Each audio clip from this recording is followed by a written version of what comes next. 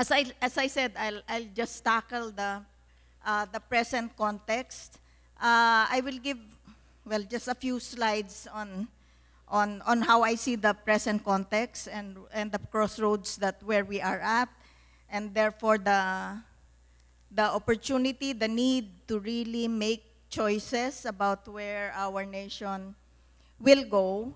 And then, given a bit more time, I'd like to turn over to Attorney Anna Basman, who heads our legal team of the panel, to just give a little bit more on the BBL itself. So I won't handle the technical part of the BBL, and because Chair Iqbal has already also covered some of the main issues in the BBL, it will also be a short presentation, but we wanted to also take the opportunity just to address some of the issues that are being raised against the BBL.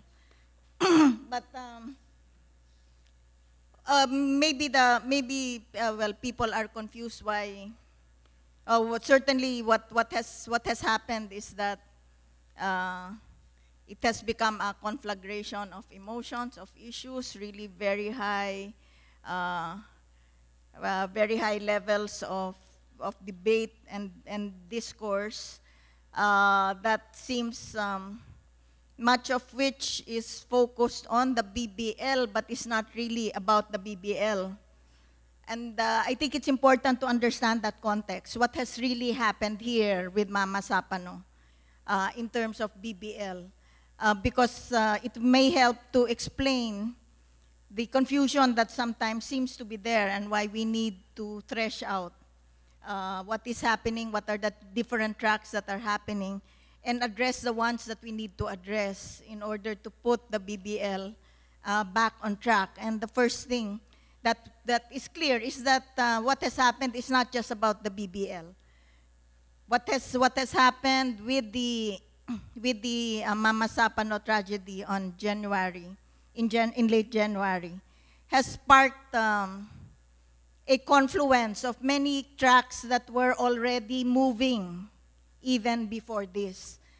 And one of these tracks, very clearly, is an anti-Pinoy track. We know that that's there. It was there since the president took office. There are people who did not want the president to succeed. And I won't go anymore into who are these groups, but we know that they have been there and have been looking for opportunities since 2010 to find an issue that could be thrown to the president that would weaken him and, if possible, even shorten the term. No? So that was there, and it wasn't quite hitting. It wasn't gelling. It did not have real traction among the public. But we know that there is that group that has not wanted the president to succeed. And if you do not want the president to succeed, certainly you don't want the peace agenda to succeed, because to succeed in ending the armed conflict in Muslim Mindanao would certainly make a very strong president and a very strong legacy and a very strong voice in determining who will lead in the succeeding years. So that's there. But there was also, we do know that from the hearings that had already been held on the BBL and all of the consultations, that there was also an anti-BBL or an anti-Bangsamoro track that was also there but not quite gaining ground. Apparently, this is rooted in some anti-Muslim bias or prejudice that had quieted a bit, but is now again in full flow. And there are others who are afraid of the Bangsamoro, maybe because they live too near it and don't know what it will mean for them, or it will dislodge or open up a democratic arena in the Bangsamoro, which would undermine old traditional power holders. So there were also that. So speaking up against BBL, but again, also not gaining traction. And then, as the 1916 elections comes, then you also have the dynamics of 2016 rather. 2016 national electoral ambitions of people who want to make sure that in the elections in 2016, they will be in contention, in serious contention, and looking for a platform on which to come into the national scene and be recognized. These three are dynamics that were in place, somehow each track trying to find its way to hitting its target, but not finding an issue until Mama Sapano happened. And that brought all of this together. And that's why what you have here is really a confusion of agenda, and anything goes because you want to hit. There are different agenda at work. Yeah, so with the Mama Sapano crisis, of course, it was a moment of grief for all of us. But grief turned to anger and then distrust.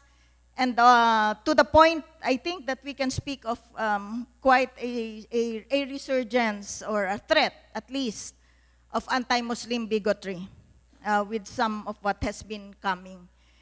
And all of this is now being used, being harnessed towards these two agenda. One is to weaken the president, even oust him if possible. And the other one is to stop the peace process, which are interlinked. A successful peace process strengthens the president. A weakened president weakens the initiative for the BBL. So that is, those two dynamics are in this agenda, which are at work now. And that, which is, because the agenda is so strong, it's so emotional, it is perhaps for some parties a do-or-die thing. If they do not succeed, if the president remains strong up to 2016, and the president will be able to be a strong voice in determining who will follow him, which is another term of tuwid na daan, then what happens to all of the people that have been affected by the tuwid na daan? So everything has been used, no? Lies, deliberate misinformation, some of which we will tackle later, and we'll certainly be open to questions. There's the public shaming of people who have been defending the peace process and standing up for it, including cyberbullying. So everything is used now. Resulting in really a great confusion among the public, not really knowing whom to believe. Every headline that says this is what it will be, even if it is not based on fact, is taken as fact because people don't know enough about it. And so we need to, this is a good thing that we really need to start clarifying this, understand the agenda that are at work, and keep focus on what we need to focus on. What has been the impact on the BBL? Chair Iqbal has mentioned already that shortened timeline, and I will go through that. And then the threat to stop or dilute it. No? So it's a shortened timeline, but people are still working that it is not just a shortened timeline, but that you stop BBL entirely. What does a shortened timeline mean? You know that we had hoped that by March, the BBL would have been passed, no? So that the plebiscite would have been held by June. That would have given 1 year for the Bangsamoro Transition Authority. Of course, we know it could not be passed in March anymore, the new deadline. And this is a deadline, or a timetable, rather, that has been set by the Congress leadership themselves when they discussed it. This is not an OPAP set deadline. It was a deadline set by the leadership that they are working to have the law passed by June 11, 2015, which is the last day of Congress before it closes. And when it next opens, it will be the SONA already. And after the SONA, you have already the budget hearing. So that is their target. Within this timetable, well, we just finished the Lenten and Easter recess. No, the Easter recess is still ongoing up to May 3. May 4 is when Congress reopens. So you have a 6-week of possible plenary.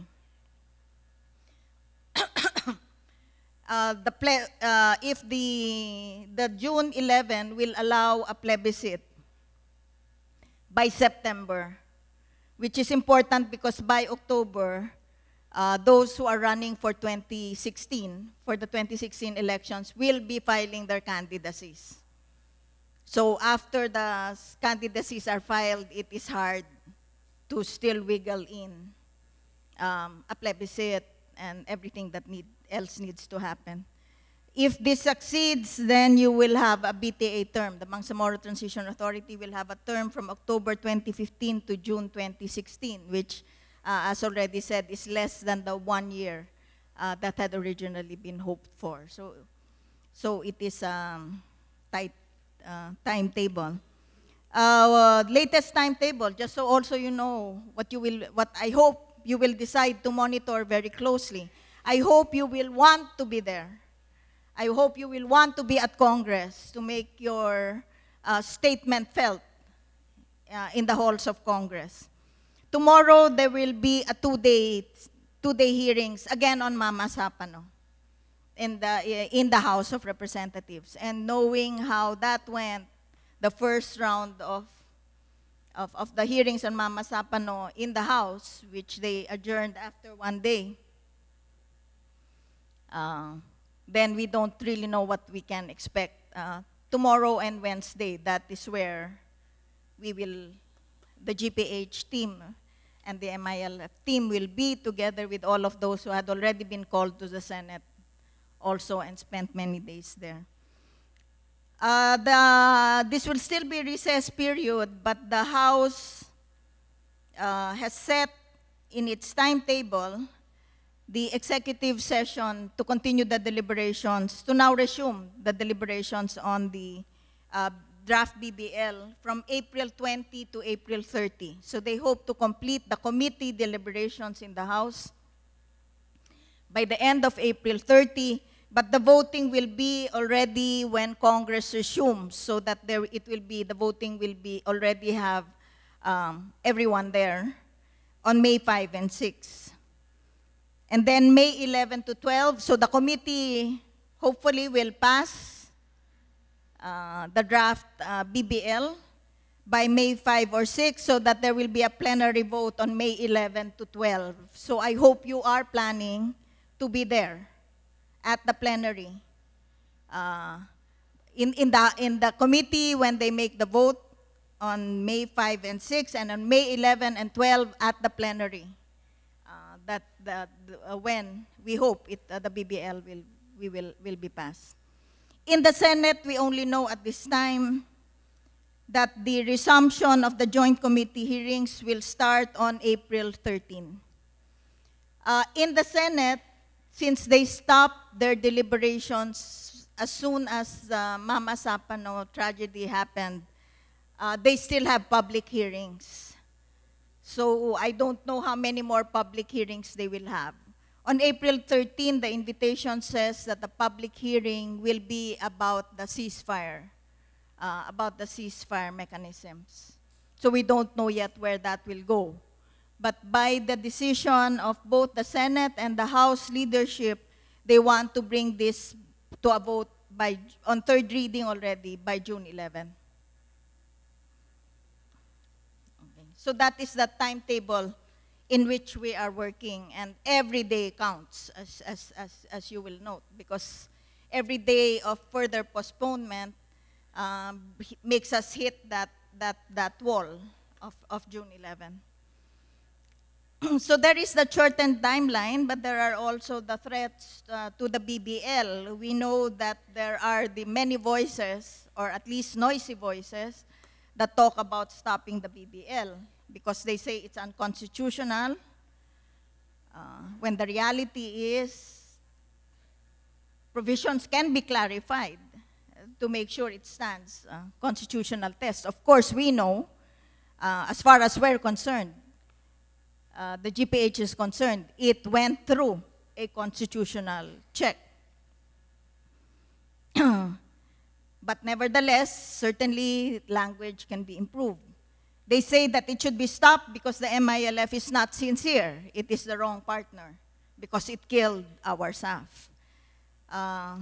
Then they say we should not have it because once you have the Bangsamoro, it will lead to secession and independence and the entry of ISIS. Already that has been responded to by Chair Iqbal, but that is one of the things that is being peddled. And that the peace process, sometimes some people go as far as saying that the peace process and the peace panel specifically are responsible for Mama Sapano. Therefore, they should not be trusted. The whole peace process should not be trusted, and you should just drop this whole thing. There is another call that is not saying stop the BBL. It is saying just stall it. We should have the justice for the SAF 44 first before you go through the BBL. But we know if then you need to ask the question, what does justice mean? If you want to see if that justice means you have to have people in jail already, prosecuted and convicted, then practically you're saying no BBL, because certainly that cannot happen so quickly. Due process takes more time, and we need to get this process moving. And then there is the other one that says, okay, if it will pass, but it has to be diluted because you cannot give what MILF asks for. This is too much. This is a sub-state. And dilution really means you remove the CAB provisions, the provisions that were already agreed on in the CAB. The major issues, as they have been picked up in media, and of course there are others, but these are the ones that are constantly being out there now, as to why the BBL needs to be seriously amended, are the provisions on constitutional bodies, on the Bangsamoro police, and the so-called 70 billion pork barrel. Attorney Anna will cover some of that. Plus, there is that opt-in provision that some of the contiguous areas, possible contiguous areas, are very afraid of. What is the GPH position on this? Just to make it clear. On the legislative power and process, first of all, we say that the BBL was never rushed. I think PCEC would be one of those organizations, because as I said, they have been constantly, steadfastly accompanying us, knows that this was not rushed. That there were many times, in fact, that we were so afraid that we would not be able to push it through precisely because the negotiations were so difficult. And the BBL itself underwent the BTC draft, as you know, underwent major changes before its submission to Congress, because that went through a process with the Office of the President. It has undergone, by the last count of Congressman Rufus Rodriguez, who heads the ad hoc committee on BBL, it has already held 36 public hearings, not just in Congress, but many in Mindanao, but also in the Visayas and Luzon. He wanted to make sure that no one would say, as was said about the MOA AD, that it did not go through consultations. And therefore, this draft BBL has undergone more consultations than any other law enacted by Congress already. There is no such law that has gone through the level of consultations that has already happened with the BBL. So it is not true that it was rushed. We also maintain that pursuit of negotiated political settlement of armed conflicts is under executive power and prerogative. Certainly, by the constitutional provision that says that war is not an option, a policy option, renounces war as a policy option. That's what the Constitution says. That this is a power of the executive and the commander-in-chief. Just as the commander-in-chief can call out the army to wage war, it can also decide to do peace negotiations. So it is not true that the executive cannot do peace negotiations. It has done so. It is in the Constitution, and it has done so since 1987, when the President Cory first did the negotiations with the CPP, NPA, NDF. Of course, we know the Tripoli Agreement, that was also an executive, under executive power and prerogative. But this particular agreement involves submitting salient provisions to the legislative process to make this part of Philippine law. Thus, we have the BBL. So the agreement between the MILF and the executive said that parts of this agreement has to go to Congress to become part of the Philippine law. And we submitted, and we agree. We submit that Congress has the sole power of legislation. And from the start, if you will go back to the first hearings, the opening hearings, both in the Senate and in the House of Representatives, I always made my opening remarks asking that the houses of Congress scrutinize this law, work in it, debate it, because we said we want a law passed that is the best BBL that can be passed by Congress. We did not want it to be, as they say, RA 9054 is, that in the end it was just left to Congress, even just to a segment of Congress, and no one would be ready to defend it. We wanted this law thoroughly discussed and debated so that when it was passed, we knew that we had full Congress behind it. So what is the GPH commitment if this is the process of legislation that it will go through? The executive, by signing the FAB and the CAB, is committed to harness all its powers under the Philippine law and the Constitution and use all its political capital towards the full implementation of the CAB. What does that mean? It means that it will certify as urgent. You know that the submission of the draft BBL to Congress was done at a very high level in Malacanang itself with the President present. That is already part of showing that we are using, the executive is using all its powers and political capital for the passage of this law. So at the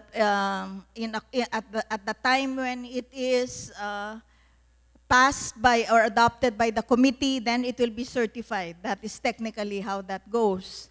And the full lobby of Congress will happen. Executive will lobby Congress together with everyone else.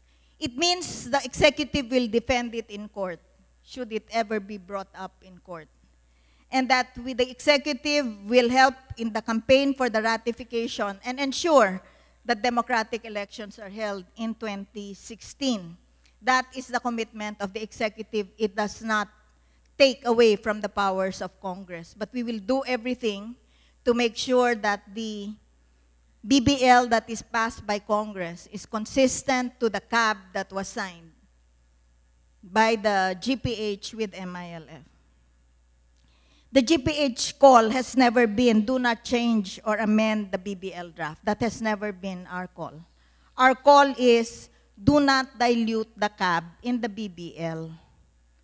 Because if you dilute the CAB in the BBL, then it will not resolve the Bangsamoro problem, as had already been stated. So we have never said that Congress could not touch, as it has been, as is being said now, that we had said you cannot even touch a period or a comma. That is not true. And the MILF has also said, of course, we want this to be improved. So we never said that it could not be touched. But what we will fight for is that the CAB provisions are not diluted in the BBL that will be passed, because otherwise it will not resolve the armed conflict. So where are we with all of these sentiments, the heightened debate that has happened? I will picture it as really being that we are a nation now at the crossroads. And we really have to make a decision. Because the option for war is really there. Is that the option we will choose, or do we want the continued pursuit of peace? It is the crossroads between allowing bigotry to take over Or shall we celebrate cultural diversity, which we are inevitably? The Philippines is inevitably a place of cultural diversity because just by our geographic topography, we cannot but be different, have different ways of living. If you live in a small island, you are different from being someone that comes from the Cordilleras or from the Central Plains. Your whole way of life changes just by that. And then that there is that history that was already recounted. Shall we have bigotry, the distrust of others who are not like us, or shall we celebrate cultural diversity? Do we have heightened distrust, or do we take the leap of faith? Again, certainly there are no guarantees here. We have to continue to work hard at it. But do we prefer that we embrace continuing distrust, or shall we take the leap of faith into the possibility of the future that may open up for us? It is a choice, I think, at this crossroads. Do we take the short-term interest of politicians, or do we take the long-term interest of Filipino children everywhere? The child in Makati and Manila equal to the child in Mama Sapano. What is the choice going to be? Because we know whose voices are loud. But we know we have to decide, who are we listening to? Do we listen to the children? Do we listen to that valedictorian in Mama Sapano who called for peace? Or do we listen and take the calls for war that are very loud in Congress? The opportunity, I think, that presents itself to us, as is presented with every crossroads, is to be able to transform the crisis, to bring us to a place where peace will happen, not simply on the wings of unexplained euphoria, where obviously it was. People were happy when we signed the CAB. There was such widespread acceptance of it. But obviously, now we know that that was some measure of largely unexplained euphoria. People didn't really know. They were just happy that it looked like it was being resolved. We now have the opportunity to move from such kind of unexplained euphoria to everyone, or the broadest number of Filipinos, out of the studied and deliberate decision, make a decision, out of study and deliberation, make the decision that peace is the only way to our future, where we can, united, not divided, face and overcome the new challenges now shaping the world. And that is why I continue to say, despite the fact of how much battered we are, I take the trust that we will make our choice and that we will end up with a better BBL. We will end up with a stronger peace process, because there are many more people who will, with study and deliberation, make the choice for peace and not just leave it to their leaders, so that when there is a problem that comes up, they look for someone to blame. They look for people who will resign. We want a peace process where many Filipinos will stand up for it. And when there is a problem, they will say, I will be part of that solution. Can we still do it? My answer is yes. And I have to say here, of course, that I am an optimist. That is my work. That is my lifeblood, is to have faith and hope and trust. And on that basis, I say yes. But there are bases for that. One is that the two parties remain committed to the peace process. That is so clear. With Mama Sapano, without that commitment to the peace process, what we would be having now in central Mindanao would be another conflagration of war. It is only the commitment of the two parties that have kept us on track, and the ceasefire still holding. Pinoy still retains substantial political capital. I maintain that, including political capital for 2016. The top leaders of the most influential social institutions are speaking up, have spoken up. Chair Iqbal listed some of those groups. The international community is fully supportive and engaged, And most important, ordinary Filipinos are standing up and taking action.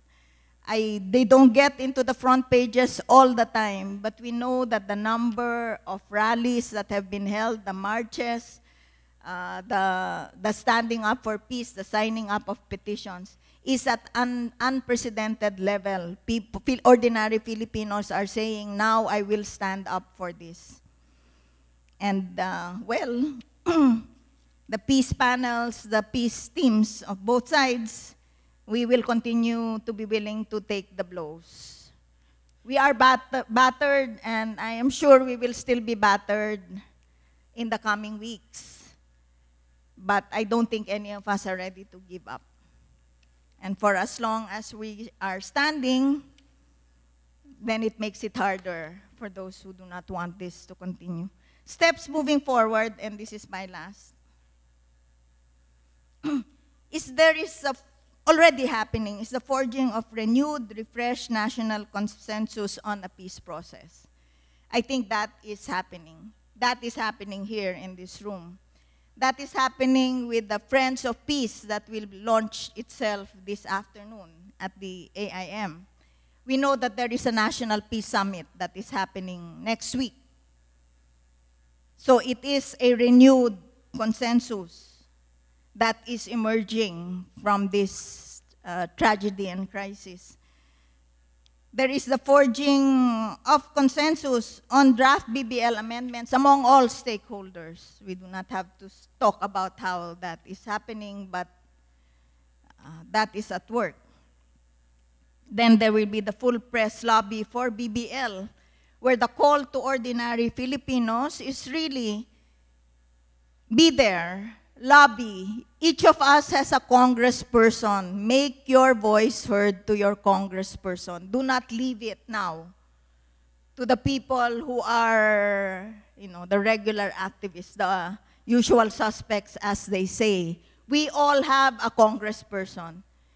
We all voted our senators. We should make ourselves felt through letters, through whatever means.